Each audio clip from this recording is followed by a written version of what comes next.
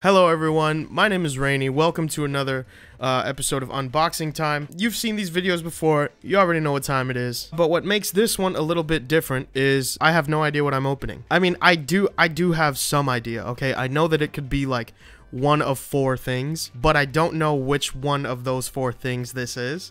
So this is the big ass box that Amazon sent me, and I started to open it at first, but then I decided, wait, this is the perfect opportunity for some content. And I thought I knew what it was based on the shape, but based on the distance that the contents inside the box travels, I don't think that it is that thing anymore. Listen.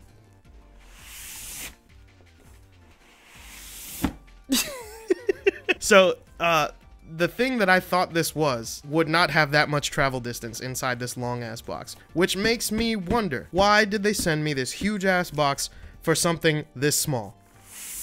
Anyway, let's get right to it. You know, now that I think about it, I may have some idea what this is, if I can get this open. You ever start to do something the hard way and you're so determined to make it work that you just don't use the easier option that's usually right in front of you? Yeah, that's called man brain. It's okay, we all suffer from it. There we go. Look how much time I saved just being smart. Like who do I have to prove this point to? It's so much easier to just grab the multi-tool. Like, I don't know why why do we do this? Pop this bad boy open and see what is inside.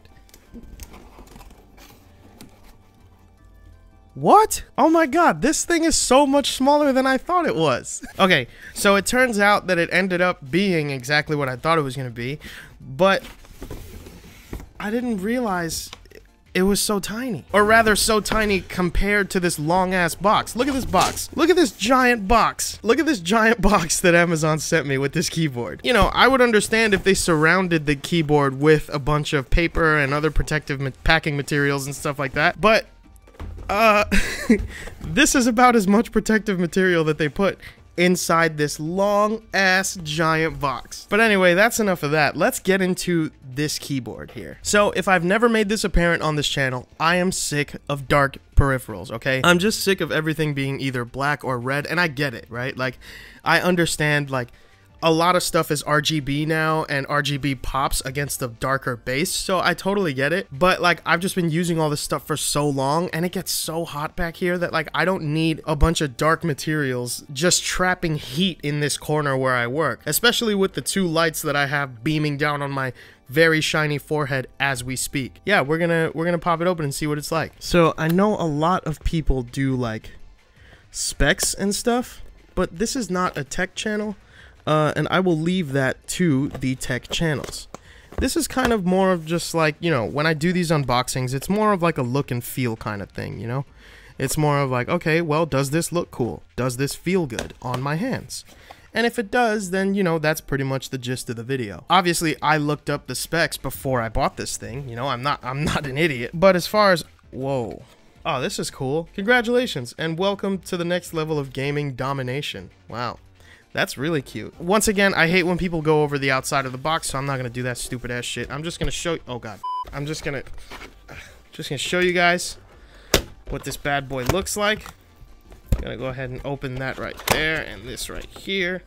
Ooh, nice braided cable. I think I knew that already though. Nice protective foam padding on the sides. I really thought this was gonna be bigger than it was. And let's get this. God, so many, like, can't recycle any of this. But wow, look how sleek that looks, man. Oh my god, especially against the light that I have behind me. Wow, look at that. That is fantastic. Razer, you really knocked it out of the park with this one. So let's go ahead and get a nice clickety-clackety feel for it.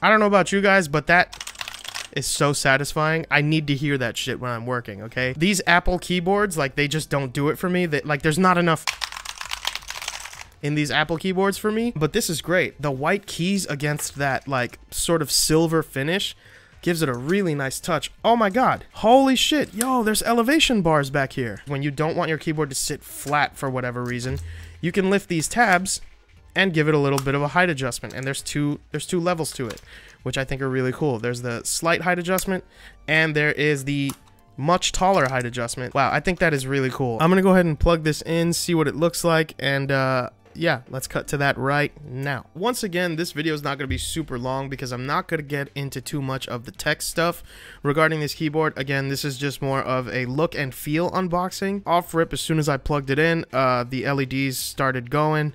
They look fantastic.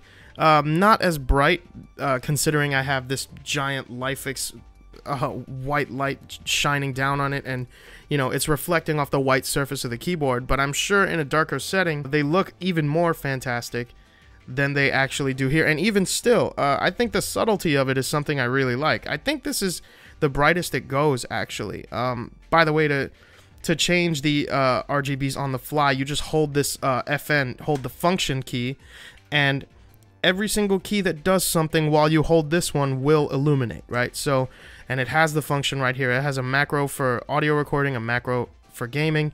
It's got the volume bars here and there. It's got pause, fast forward, rewind, and the LED indicators down here tell you what's on at the moment and what is not. It feels great. I like it a lot. Let's go to Hearse Boys 1 month later, which you can check out after this video.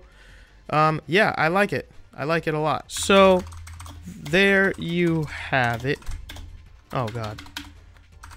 Folks, the all-white Razer Huntsman keyboard. It's a really great key. What the fuck? Oh, my fucking God.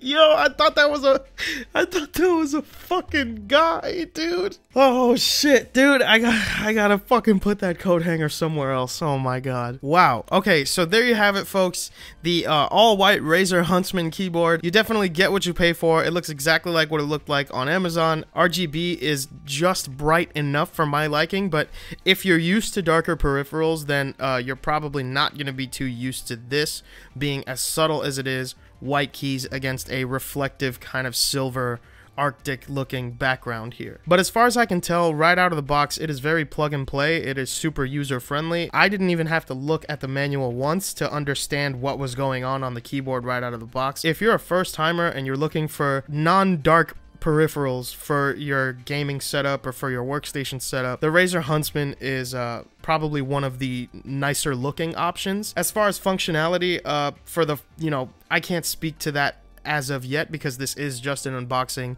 and I've only typed on it for about a minute or so, but initial feel, it definitely feels great on my fingertips and better than any Apple keyboard I've ever used in my life. No shade to Apple, by the way. Some people prefer not to hear the, you know, but me in particular, I like that. Also, some people have smaller hands than I do, and the Apple keyboard is probably more fitted to their particular hand size and finger length. Me, however, I need the bigger peripherals, I need the taller keys, I need a better form factor for my particular hands and my particular preference. So yeah, that's the Razer Huntsman. Thank you guys so much. This has been another episode of Unboxing Time. I think this will double as a gaming setup update like I did the last time that I uploaded and showed you guys my setup.